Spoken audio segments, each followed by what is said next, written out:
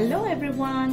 I'm excited to welcome you to Live Healthy Naturally, where we flip the dialogue about health and wellness in terms of what your body can do on its own and your ability to heal from many so-called lifelong diseases. I'm your host, Dr. Samya Sridharan. I'm a naturopathic doctor practicing out of Dallas, Texas. And I'm also the founder of Hydria Homeopathy and Hydria Holistic Retreat. Are you ready to hear the stories of healing and the many journeys of people healing from autism, autoimmune conditions, and many more? Then listen on.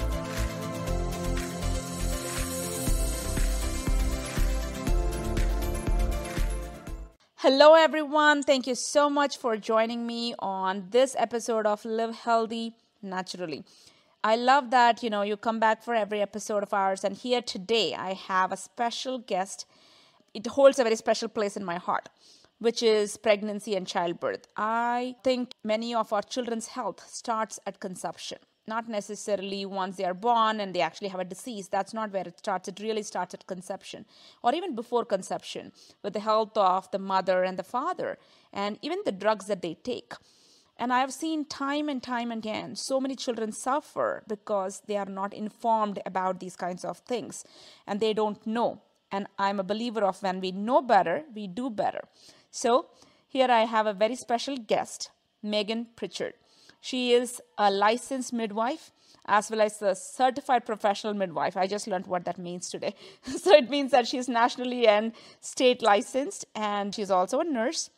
And so we're going to talk lots of things about what are the myths of pregnancy, how do we have to go through labor, what are the steps to that, how can we have a natural labor that feels completely normal and natural, as well as the best outcome for the mother and the child. And so that's the reason why I have this, and I love talking about these things because I think, when we prepare the foundation right, naturally the house is going to hold right. The same way is true for, pregnancies and childbirth and then the child's health. For the longest period of time, since humankind has been on this planet, we have been obviously having pregnancies and giving births. But today, if you look around, it's become such a sterile experience. Everybody is so concerned about pregnancy, so concerned about getting pregnant in the first place. Getting pregnant has become such a big deal or such a big chore these days. It's like almost so difficult. So many people have challenges getting pregnant in the first place. And then when they do get pregnant, there is so much of fear associated with pregnancy and how to actually get that pregnancy to term and have childbirth. And it was so natural before, they didn't really need doctors. They just did that as a community. People in villages, the older people would come and help a pregnant mother give birth to a child and then take care of the child as soon as the baby is born as well, so that the mother can actually have the rest and nourishment that she needs. And it is such a beautiful process of building communities and connection.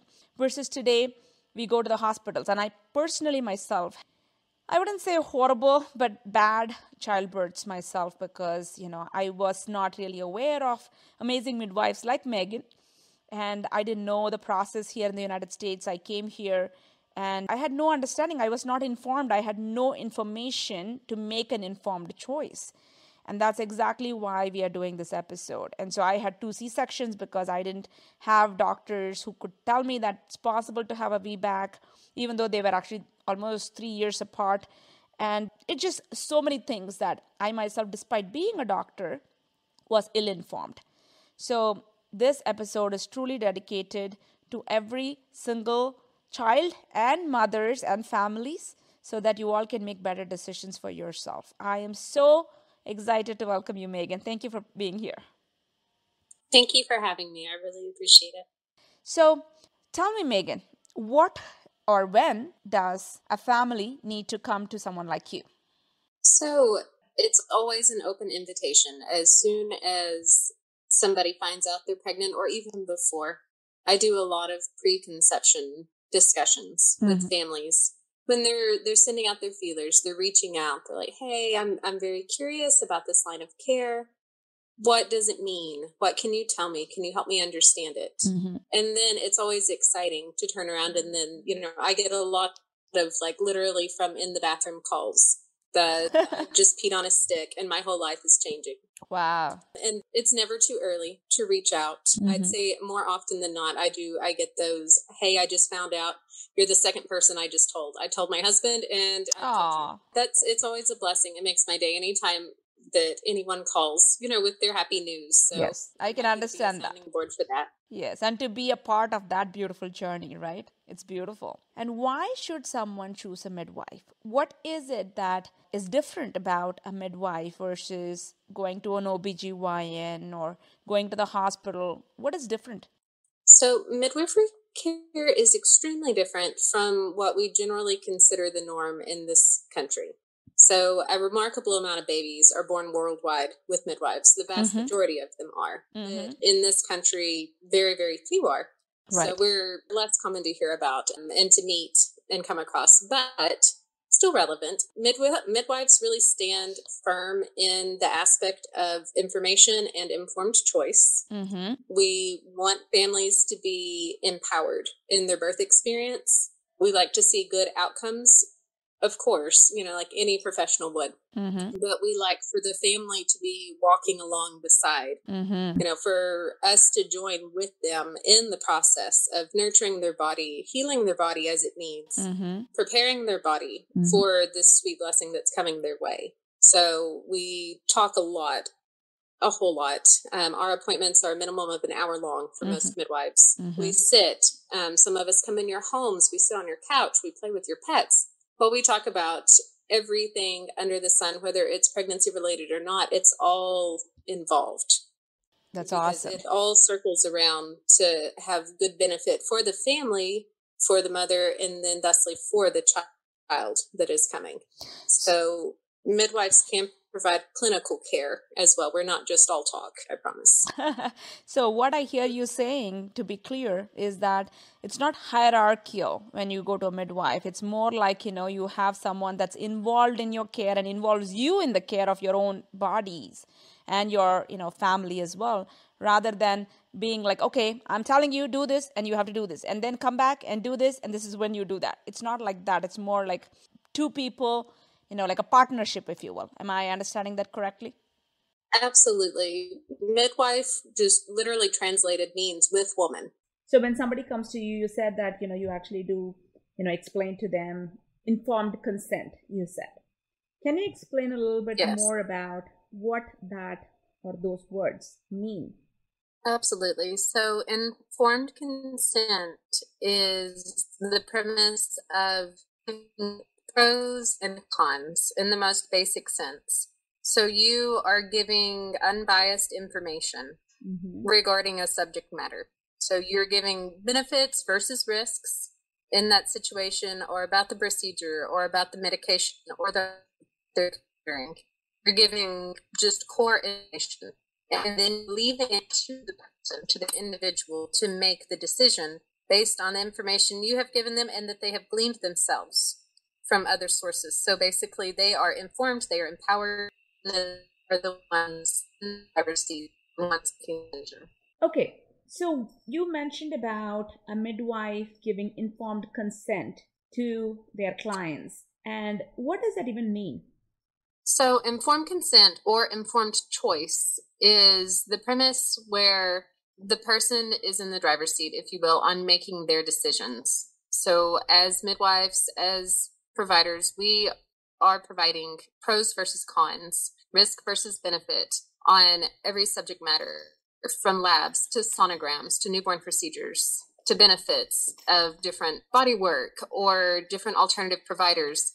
And we are getting down to the nitty gritty. We are discussing it with them and also encouraging them to do their own research. I don't want people to stop with me. I don't want them to just trust the information that I'm giving them. I want them to take it and use it as a jumping board, if you will, to do their own research, to make their own decisions, and really be empowered in their care.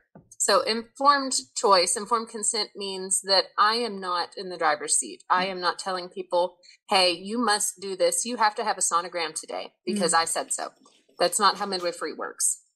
Are you saying then that the sonograms and those kinds of things are not really something that people need to get? Like, they can say no to those things if they so choose? Yes, absolutely. So it is absolutely up to the person on what they consent is done to their body. And that's with a midwife, that's with a doctor as well. Now there's always, everyone has policies, and in certain cases there are laws, but in almost all cases, there is still the right of informed choice, which is something that so few people know. That's, you do not have to agree to XYZ being done to your body or to your baby. You have a choice, whether it's with a midwife or whether it's with a doctor. You get to choose. Wow. So essentially, people who are actually told that you need to get this vaccine, you need to take this medication, you need to do this sonogram, you need to actually come and get admitted at certain time, and so on and so forth, are all things that people could say, I don't really think so, or I can actually get a second opinion. I want to actually do more research and come back. And it is something that the doctors have to agree to as well, because it is their body. Absolutely. It's kind of interesting because we say this in holistic medicine as well, that everything that I actually share with you is just a suggestion, recommendation. You don't have to do any of the things that I actually tell you. And also my job is to work with what you think is right for you. I'm actually giving you recommendations, and I can actually share what are the benefits, and not so much of the benefits of what we are doing, but you don't have to make any of those choices. And it's wonderful that, you do the same thing for pregnant women, but that's not really conventionally, or in the Western world, that's not common at all. Right. It's really not. And that's a shame. Yes. Because at the end of the day, just almost everybody is really, truly trying to do their best. Yes. With the information that they have. Correct. But if they don't have the information, it's awfully hard. Yes. To stand behind the decisions that you, in some cases, don't even know you're allowed to make. I agree. 100%. I agree. And especially because so many times I think people make choices because they don't know that there is a choice, and they make those choices and then they regret it, but they have never really been given the information of the pros and cons of that choice. And that's the reason why they made those choices. And, I see, unfortunately, in my practice, way too many of those patients who have made decisions based on whatever a provider told them, without knowing that they can actually think about it, or it didn't sit right with them, but yet they thought they didn't have a choice and made that choice. Right. Yes. Yeah, that's either they wonderful. felt pressured, or, it comes down to so many different variables. But yes, I agree with you completely. That's amazing. I love that. What else would you say that is the difference between going to a midwife and going to an OBGYN, if there are any others? So one of the biggest ones is, honestly, it's connection. It's just down home human connection. So we care about our families, we care about our moms, we care about our dads, we care about our older siblings, their pets. We care about the baby in the womb that is growing under our hands. So the people that come see us, these clients, and that's their clients, they're not patients. So that is a whole perspective shift in and of itself. But the main thing is that I'm saying is connection it's huge. We care. You're not just a number shuttling through. You're not a cow in a chute. It's so different. We're growing, we're bonding most of the time through multiple babies, sometimes through generations. There's granny midwives out here that have caught mothers that are having babies these days. Yeah. And it's human connection, and that's missing in so many aspects of our life. But childbirth is such a huge, monumental thing. I agree. And you actually mentioned something about clients versus patients. What do you mean by that? So in midwifery care, they are coming to us. Midwifery is in of itself not considered medical. And what does that mean again?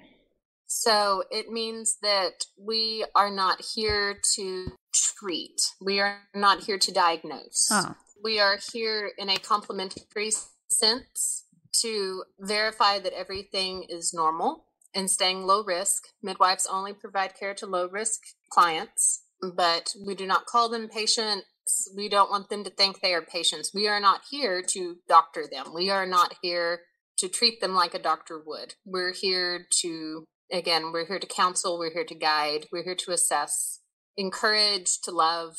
So it's just a completely different perspective. So not that there's not a place for that, but So does a pregnant person need a doctor in order for them to go through Sometimes, pregnancy and childbirth?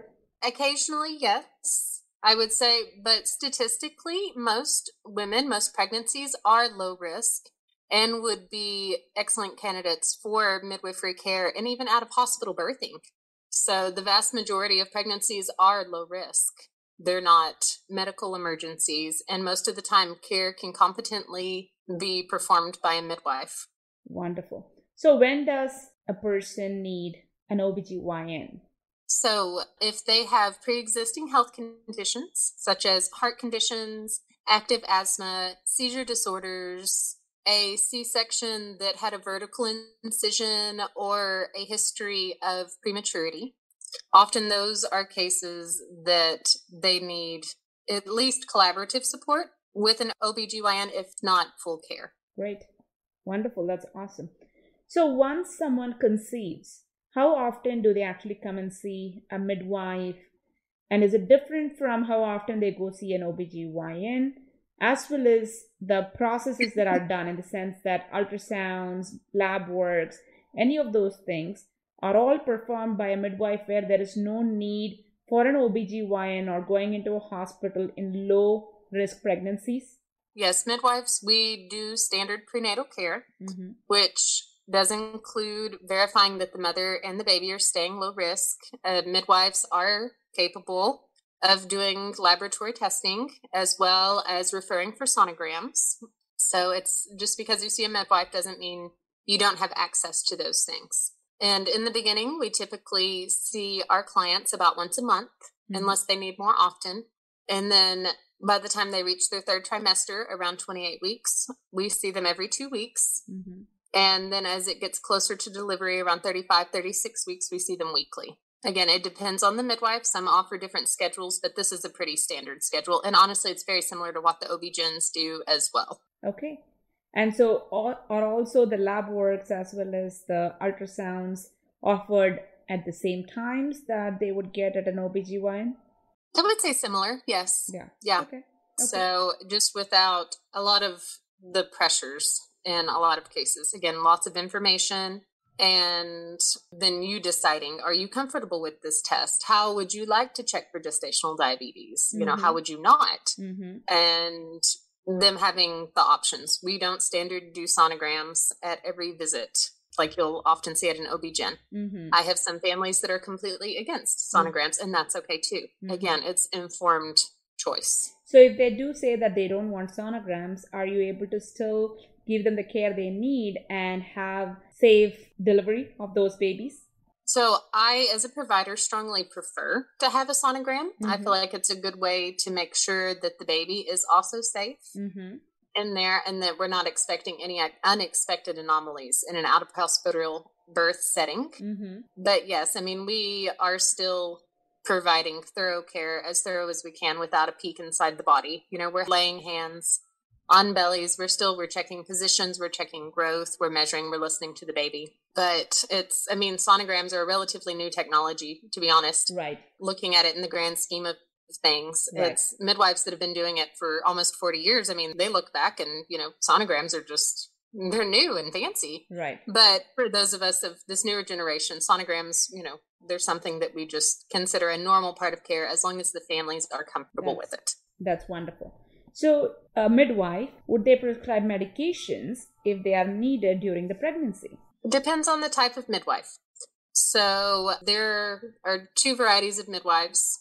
Certainly in the state of Texas, you have your licensed midwife, and then you have your nurse midwife. So the nurse midwife has prescriptive privileges with their covering physician. The licensed midwife, in most cases, they are getting prescriptive options from their collaborating physician. Okay. If they have one. Okay. Some midwives do, some midwives don't. I do. Okay. So if we have something that we're not able to handle naturally, which is always our first course of treatment, then we do have a fallback option if we do need something prescriptive. Okay. So during the pregnancy, is that something that's often, like medications during pregnancy, that are considered as safe to a large extent in this world right now?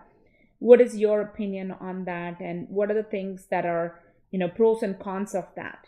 So I don't feel like hardly anything over the counter is actually safe, especially things that are considered very inconsequential, like Tylenol. Tylenol, it's a soapbox for me Yes, to it stand really on. is. I agree with you 100%. Yes. And I more often with my clientele, I get asked for natural options. But every once in a while, I'll get a question like, oh, is this Mucinex safe? Or can I do Claritin D? No, my dear, you cannot. In so many cases, but I'm grateful that they do ask. And then we are talking about it. Right. We're talking about different pregnancy categories of medication. We're talking about potential side effects. We're talking about risk to mom, risk to baby. And then at the end of all of it, they are the ones that get to decide if that medication passes their lips or not. And you also give them options, alternatives to them so that they can have that choice. Because I think most moms who do come to any of us, you or me, they actually don't really know the alternatives to them. And that's the reason why they choose whatever is over the counter, not necessarily because they want to put, things that could harm their own bodies or their babies' bodies. Absolutely. Yeah, I know they are lacking in information, and you just simply don't know what you don't know. Exactly. And when it's just considered widely safe, you just take it for granted, even if it's just truly not. Correct. And that's something that I love again, because I think, as I mentioned in the beginning, it's so important to have a healthy conception, healthy pregnancy, and healthy delivery, along with a healthy baby later. Because so many of the times, unfortunately, in my practice, I have like 60% of my patients are children. Yes. That says it all. Yes. Because this has never been the case. In the 19 years I've been in practice, I have never seen as many kids as I see today with chronic diseases. Oh, wow. They're needing more. Yes. And chronic diseases, I'm not even talking about anymore like colds and ear infections and strep throats. Of course, that's part of the problem as well. But that's not the only problem. It is these chronic diseases that these children have. And it's mind-boggling to me. And I do totally believe that the whole system starts with conception. And that's the reason why I'm so excited to have you here and share all this, golden nuggets to the, listeners, so that they can make better choices. Because everything, like even Tylenol during pregnancy, really affects the glutathione production in the mom, and as well as the detoxification ability of the baby in the womb, which means that the baby has less chances of detoxifying itself when it comes into the world and gets exposed to different things. And then they get sick often, and then they take Tylenol more, they give them Tylenol more, and the whole process continues on and on and on with more infections, more antibiotics, and then their gut gets completely messed up, and then more chronic diseases. Oh my God, the whole process is just unbelievable. Yes. Fast-paced and never-ending. Yes. And what we actually have now is not really a fast pace. It's just that parents who are struggling with all of these things and just don't know what to do with these chronic diseases, and they are actually suffering more with their child. So I don't think it's going anywhere good. No, not going the right direction. At all. So I love that, you are there to give people this kind of direction for them to make better choices. I think that's such a beautiful service that we need in this world right now. Well, thank you. I'm honored to be a part of it. So then what happens? So once they actually go through the pregnancy, are there certain kinds of myths that you have heard about pregnancy that you want to break down for our listeners? There are so many different random myths, as well as like old wives' tales that circle through the generation. I hear so frequently, well, my grandma said that I can't raise my arms above my belly or above my head, that it'll twist umbilical cord, the knots in the umbilical cord. It's stuff like that we as providers are like, oh, I'm sorry, what? So, but at this point, I feel like I have heard so many of them. But one of the myths that tickles me the most is the heartburn and the hair myth, because you have this vicious heartburn that this baby's going to come out with a full head of hair. And I think in some ways the mom's like, oh, it's going to be worth it because my baby's going to have hair. No, ma'am. So it's 100% not correlated at all. There is no evidence to say that because you have heartburn, your baby's going to have hair. That one always tickles me, and when the baby comes out and they're like, oh, there's not any hair. Like, I'm sorry. Right. And the thing is, it's kind of interesting that even that is going around still, because we know more the anatomy and physiology nowadays, right? Where the uterus has nothing to do with the stomach. And No, they're all completely in no, different places, and they don't really correlate with each other or have any effect over each other. So it's an interesting thing. it's still, it's blatant misinformation that's still, it's passed on. It's passed on from generation to generation. Right. Along with these myths, are there some things like, for example, hemorrhoids or anything like that, that when they do actually have it, do you give them pointers to how to prevent it from happening rather than dealing with it once it comes? Absolutely. Yes. So there's everything through midwifery is incredibly nutrition focused. Mm-hmm. So we are really looking at back to basics because so often pregnancy complaints are common fixes. If people are just truly drinking enough water Mm-hmm. and eating good foods, it's remarkable how few pregnancy problems we in turn have. Mm-hmm. But it's going back to it and it's addressing it. It's looking at the body as the whole system and seeing what it does in fact need or doesn't need. What do we need to be taking out Mm-hmm. to give this body more balance to Mm-hmm. avoid the common pregnancy symptoms? That's wonderful. So you're saying that when somebody has acid reflux or hemorrhoids, you don't just give them a medication for that, but you actually teach them how not to have the problem that needs to be treated. Yes, exactly. That's awesome. Absolutely.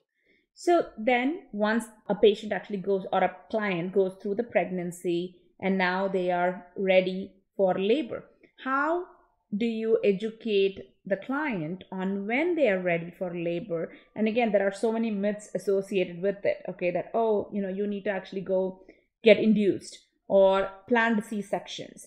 What do you say about those things?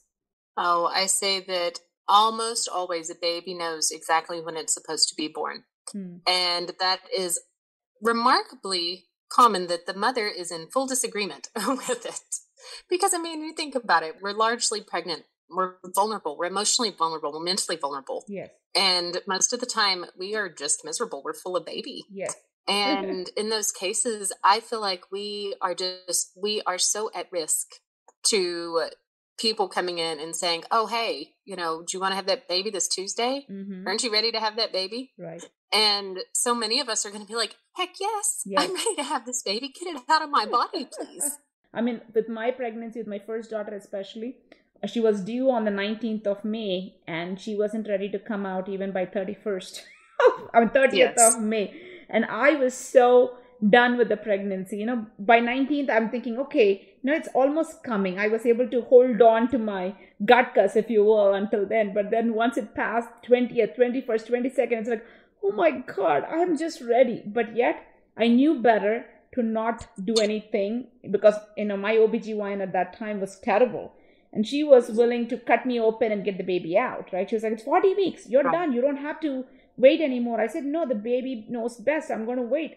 But every single day, but I do wish I had somebody like you that was supportive, that was saying to me that, you know what, every day that you actually wait, your baby is getting stronger. Your baby's lungs are getting stronger. The body is maturing, yes. And the baby knows exactly when it's going to come out, and it's going to have a great immune system because it got all that extra nutrition, extra time to mature, and it's going to be healthier baby. But I had to say this to myself when the whole world was telling me, what are you, crazy? Why are you waiting? It's like 41 and a half weeks, 42 weeks almost. You don't have to do this.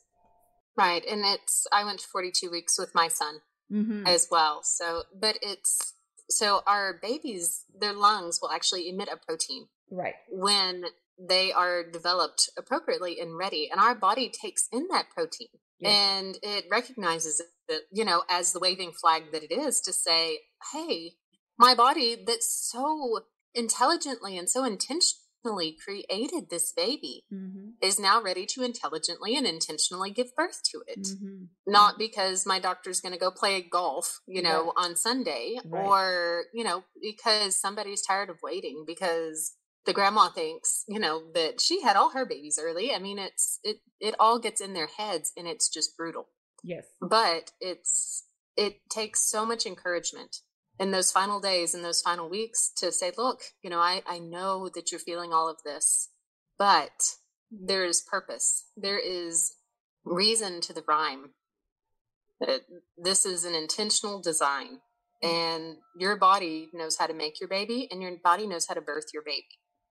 So, and we're increasing our monitoring at the end as well, so we are able to actually give them reassurance from a clinical standpoint as well. Your baby is moving well. Your baby's heartbeat has great variation. Your vital signs look wonderful. Your body is healthy, and your body is coping with these big changes, with these big feelings. That's and wonderful. it's all okay. That's beautiful. So really, essentially, it's not really 40 weeks, isn't it? Like everybody is told it's 40 weeks. And I think that's something that has made it into everybody's psyche. And now everybody thinks everybody has to have the child by 40 weeks. It cannot be 39. It cannot be. So it's almost like, another myth that's associated with pregnancy, rather than it's kind of like between 38 and 42 weeks. It can be anywhere in between that. Absolutely. Yes. Yeah. Babies don't have a calendar in there. Right. They're not marking off the days. Right. When they're supposed to come out. And yes, they can come early. They can come abnormally early too. Yes. But in most cases, they don't. Most cases, they're going to go a little bit over. Yes. Because, and who knows exactly when conception happened. Just because your doctor or your midwife even, looked at a calculator or a little cardboard dating wheel. Just because we looked at that and told you when you got pregnant does not mean that that's when you got pregnant. We weren't there. Yes, I agree 100%. And the other aspect of it is that the more we wait for the baby to make that decision and come out, the baby is going to be healthier once it comes out, and it's not prone to as many infections and problems that comes with it. Am I right? Absolutely. And developmentally too, Yes. emotionally. That baby will be easier to soothe. That baby will be a more content baby. It will have more brown fat. It will be more suited to life outside of the womb than it would, if we gave in and got induced before our baby was actually truly ready. Babies, they're not textbooks. Right. They're not robots. They all mature a little differently. They grow differently. They are all very, very unique, just as we are. Yes, that's beautiful. And I think this is so important to get this information out there because, again, most people don't know this. Even doctors don't know this. And it's scary. Yes. So yes, I agree. Once somebody is in labor, what is the ideal environment for that labor to progress in a safe, comfortable manner for both the mother and the baby? So the mother needs to feel safe. She needs to feel like she is supported. And ideally, if it is quiet, if it is dark, then and we're avoiding loud noises, we're avoiding jarring motions. We're not moving really quickly. We're not saying things really loud. That lets the mother's hormones come and rise and peak like they are supposed to. It really helps her to get into herself and into her body as she needs to for the great work that is coming of birthing the baby. So it's when we have bright lights, when we have people asking us questions, it's so counterintuitive. And sometimes, yes, sometimes interventions need to happen. Sometimes we are needing to monitor, but in so many cases, these things can be done in such a more intentional way. And which is not really the hospital birth. So many a times to go into labor and let the labor progress in the most beautiful, effective way that it does, a home environment or maybe even like these birthing centers are more ideal than hospitals where there are bright lights and there's all kinds of things that are beeping constantly and people that are going in and out constantly and putting their fingers up your vagina and checking your cervix. Is that actually conducive for a good birth? Not at all. It's the closest that we can get to nature with our bodies. We don't really, so many people don't think of it that way, but our bodies are a part of nature. We are mammals. We need it as simple as possible in so many cases. So what does that look like on a regular basis? Do you go to their homes and is that where a lot of the births take place? So right now I am doing strictly home births, which I really, really enjoy. I like meeting people where they're at. I like being in their homes. I like that connection. So it's not them coming to me, it's me coming to them. So I am in a service role.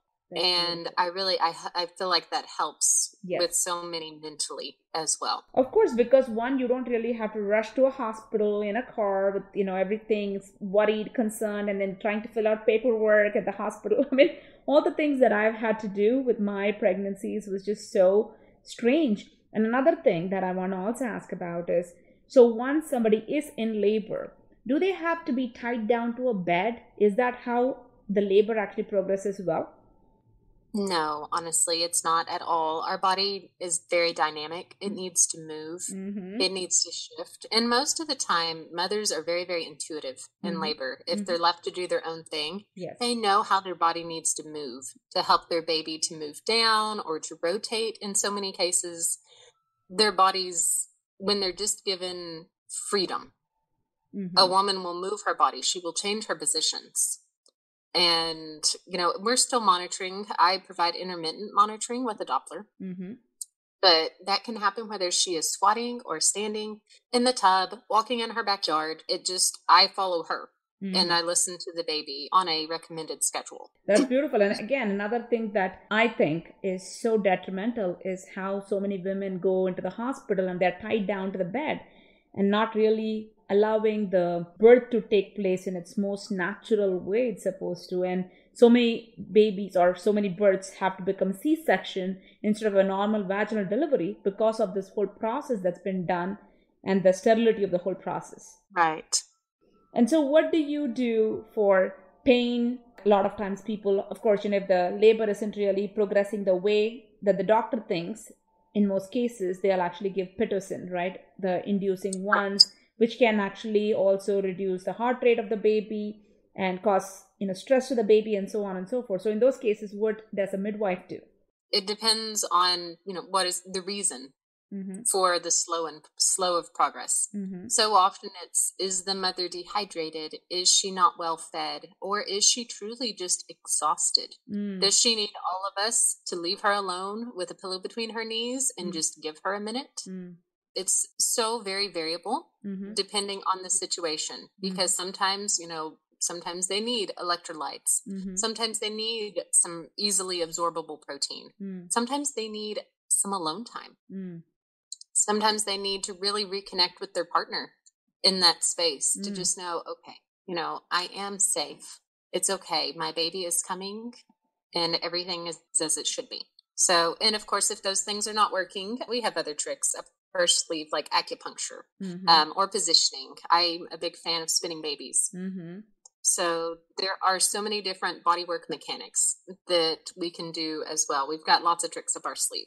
Wow. If there is something that does need to be addressed. So often, though, it's going to be basic building blocks. Is it food? Is it water? Is it rest? So you're saying that they don't really need Pitocin. Instead, they really have to be looking at why they are having something and really working on that rather than trying to just make the body force the dilatation. Absolutely. So often it's the baby's head position, to where the body is trying to shift the baby. Well, yes, Pitocin will go on and force that through. Yes. But, in so many cases, we can do different movements to move her body, to shift her body, to allow that baby to do the work that baby knows it's designed to do. Yes. And so when the baby's head position is not right, then what are the things that you do about it? Like, do you go and do internal rotation of the head in order for it to be in the right position for it to come out? As a last resort. So ideally we're shifting the body. We're shifting the pelvis to see we're doing inversions or, we're putting one leg up on something with a contraction or a belly lift. So different tilting. And so often, a baby doesn't want its head to be in the wrong position. That doesn't feel good to them. So babies are very, very intelligent. They're smart. And it doesn't take much of a change when it's the right change for that baby to be able to correct its head and come down. So sometimes, yes, it does help to be able to help them internally, but I would say not commonly. Most of the time, it's an external rotation by the mother moving her body, not us turning the baby in labor even. Wow, that's so enlightening because again, so many OBGYNs even don't do that and they don't even do any more internal rotations or external rotations. They just tie the mother down to the bed and then they just have to wait. And then they'll do epidurals and they're tied more down and the baby doesn't come out. Then it actually ends up to, in a C-section. Right. And then the next thing that I want to go to and address is the pushing. Once you're fully dilated, then they say, well, now you're ready to push. So should a mother be pushing the baby out, or is there something called as a fetal ejection reflex that comes into play automatically, like our gag reflex, or the vomiting things that it's something that the body is designed to do, or is it something that we have to manually push the baby out? So our body will push for us. Yes, fetal ejection reflex is triggered by the baby's head descending onto a specific nerve at the rear of the pelvis. And that triggers our body with this uncontrollable downward motion. And so often it's like, oh, I didn't know I was pushing. And you can work with your body with that. You can breathe with your body through that to release tension in different areas to make it easier. Or in some cases, you can push right along with it. And it's just so much more efficient than, when a mother's like, oh, I don't feel like I need to push yet. Well, then let's not. Why are we going to waste our energy? Right. And that's one of the reasons for a lot of tears, isn't it? Absolutely, yes. So when a baby is allowed to rotate and descend through the lower pelvis like it needs to, when a baby is able to stretch the perineum as it is designed, you are way more likely to stay intact, which, I tell people frequently, I throw away out-of-date suturing supplies and lidocaine all the time because it's so uncommon that I need to suture. And that's something I'm so grateful for because, our bodies are designed to stretch. Yes. And the perineum is stretchable to a large extent. And so what do you say about the episiotomies that are done where they actually cut the perineum open in order for the baby to come out? I would say that in so many cases, they're not necessary. So every once in a while, of course, I can't say across the board that something is not necessary. I myself, out of all of the babies that I have caught, I have cut one personally. And it was with full informed consent from the mother, and it was about 0.5 centimeter long. Wow. So, she wound up with 2 stitches from it. But it was a game changer for what we needed in the moment. Yeah. So, but I would say, again, the vast majority of them aren't really necessary. What they need time. They need additional pressure from that baby's head to stretch those tissues. They need patience. Wow. I have to say this, that your clients are extremely fortunate to have someone like you who is well educated on this, confident, so that they can carry those clients with them with that information as well as that confidence. And it is just so beautiful. Truly, as you're talking all this, Megan, I'm really thinking, wow, I wish I had known you sooner. You're so kind and so sweet. I'm honored by your words. Thank you. It's work I'm absolutely honored to do. Yes. And I think all of this is things that everybody really needs to know. So once the baby comes out, now, are there things, again, there are so many things that's connected with this, which is the umbilical cord and the placenta and what needs to be done with it. Do you actually immediately cut the cord? Do you wait? There's so much about it, as well as the storing of the umbilical cord, the stem cells, and so on and so forth. So the blood in that. So what do you usually recommend to your clients with those kinds of things? So what I feel like, what I do most commonly, if they are all in agreement, is we wait for white, is what that is called. So when the baby comes out, the umbilical cord is full, it's rich, it's bright blue, it is pulsing with life. But that lifeblood of the baby, it's going in both directions. So umbilical cord blood, it's an in and it's an out. So it is still pulsing, it is still working. And so often, it can take up to 15 to 20 minutes in a lot of cases. When that baby takes that first breath, it is triggering the body, the umbilical cord, the placental connection to the uterus. It's saying, okay, you've done a good job and we're finished now. Thank you. But sometimes it takes time. The body is smart. I have seen a cord pulse for 1 hour and 20 minutes after birth on a baby that was really slow to transition. And in that case, it was like, oh my goodness, thank goodness this baby still has really good circulation. This placenta is still supporting this baby. Now, if we just cut it, it's, again, we're going against this design. I do not know more than this mother's body. Yeah. I don't. Yeah. Truly, I don't. And I hope I never, ever think I do. It is such a good design, and the body knows, the baby knows, and even the placenta knows. We make a disposable organ for every pregnancy. And isn't that just remarkable? Yes, it is. It is. And so anyways, I like to wait until the placenta cord, until the umbilical cord stops pulsing. That's wonderful. Until we even try to remove the placenta. Every once in a while, there will be a case, if bleeding is too heavy, sometimes we're filling up the belly to kind of assess, okay, is this placenta partially separated, or is it fully separated and still sitting right here? And the baby's heart's just beating so hard, that we can feel it in the pulse. It's a very dynamic assessment. The reason why I'm asking, obviously, every single one of these questions is these are all not the default in a hospital setting. It's like, the baby comes out, cut it immediately. The baby is not even really given to the mother to do skin to skin. It's usually taken away, washed immediately, and then wrapped around and then brought back. And then a lot of parents wonder, or mothers wonder, why they don't have enough milk supply. Right. And so, no, you need that fresh squeezed baby on your chest. Yes. And that's where the baby needs to be for itself and for the mother. I mean, that's where they're intended to be. That baby needs to smell you. It needs to hear your heartbeat. Yes. It needs to feel you breathe so that it knows, oh, I got to do this thing now with my lungs. Yes. And on top of it, it's also important for it to be skin to skin rather than over the clothes, because then the body heat and all of that kind of conveys so much to each other, right? Absolutely. Skin to skin connection is important for children from even in the womb. They are such sensory beings from the beginning. It is so very important. It's important for the mother too, though, and all the way through childhood.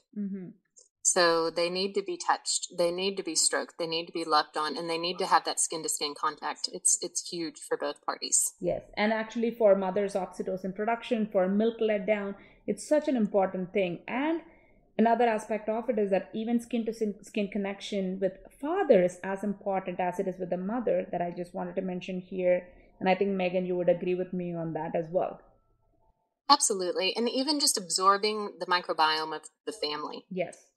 Is huge. They're in skin to skin contact. They're taking in the good bacteria that are going to provide protection to that baby, to the baby's gut as well. Yes. So it's all very, very dynamic. It's intentional. Yes. It's on purpose. Yes. These things don't just happen by accident. This is design. Correct. And the father is because, a lot of times the mother could be tired and the father needs to hold, and the baby needs to feel safe with the father as well. So the first, as soon as the baby is born, having these kinds of connections, the skin to skin touch, really conveys to the baby that these are all the people that you actually can connect with, you're safe with, and you're always taken care of. And that's, again, another important thing for the baby to grow into a thriving toddler and so on and so forth, and also to feel safe so that they're easy to soothe rather. Absolutely. Yes, they need that connection. Yes. And what do you do as a midwife once the child is born for the mother and the baby? Do you continue the care after the pregnancy as well, or does it end when the umbilical cord is cut? Oh, no, it keeps going. So we care for the family as it grows for about 6 weeks postpartum. Wonderful. And what does that care look like? What do you do for them at that time? So much of it is counseling, truly. It's making sure that the baby is able to latch appropriately, to feed, to connect, to bond, to make sure the baby is growing, to make sure the mother's bleeding is staying normal, to make sure she is healing, body, mind, and spirit, to make sure that the family is thriving is our job. That's amazing. So can somebody come to a midwife even as a regular gynecological care, even when they are not pregnant? With a nurse midwife, yes, you can. Amazing. And then once again, after the baby is born, I'm sure that you also have people that you can refer the mother as well as the baby to in terms of, looking for tongue ties and things like that, that could literally maybe affect the baby with latching or nursing and so on and so forth. Am I right? Absolutely. Yes. No, I have my whole list of favorite places with different body workers that are able to look at the baby's mouth and tongue from, all perspectives to see, where is this disconnect, or does this truly need to be revised, or does it need to be stretched? So lip and tongue ties are something that I feel like are completely underassessed. Yes. And such a huge thing. I agree 100%. And even many a times in my practice that I see and I teach people about this is that the number of the expanders and the braces that actually kids have to get could be so effectively reduced if these things were checked at birth and after that as well. It's just crazy that none of these things are taken care of at that time, and then almost every other kid needs either expanders or braces or both. Absolutely. Yes. No. And I believe, again, it begins at birth. Yes, I agree 100%. So this has been such a pleasure, Megan. I mean, you're such a wealth of knowledge, and I love how every single aspect of it you have addressed so that our listeners can make a better informed choice. And thank you so much for joining me today. I appreciate you so much. Well, thank you for the invitation. It's been absolutely an honor. So thank you, everyone. I love that I could have Megan here and do all these things, talk about everything that has always been on my mind. And sometimes it's harder for a practitioner like me to go over every single aspect of these things. And that's the reason why you need a midwife. If you're planning on getting pregnant or you are pregnant, you need someone like her on your side who's going to truly take care of you. And so don't ever think that that's something that you don't want, or you should go with the flow of how everybody says that you need to go with OBGYN. That's not necessary. We really need to start understanding that our bodies are meant to do this, and we just need our cheerleaders to be able to help us do this better for ourselves and for our babies. So the way the hospital births and the procedures that are taking place right now isn't really conducive for you or your children, and that's what I've been seeing with older kids. So allow yourself, give yourself the gift of taking care of yourself in a better way so that you can give that back to your children. So thank you for listening to me today and listening to Megan. It's been an absolute pleasure interviewing her and giving this information, bringing this information to you. So I know you have places to be and things to do. I appreciate you listening to us and getting yourself informed. Subscribe to our channel so that whenever we do have a new episode, you know that it's coming up. And also share this with everyone that you know that might benefit from this information. That's the whole point of doing this, so that you can get informed and your loved ones can get informed. Thank you so much, and I'll join you next time with a brand new episode.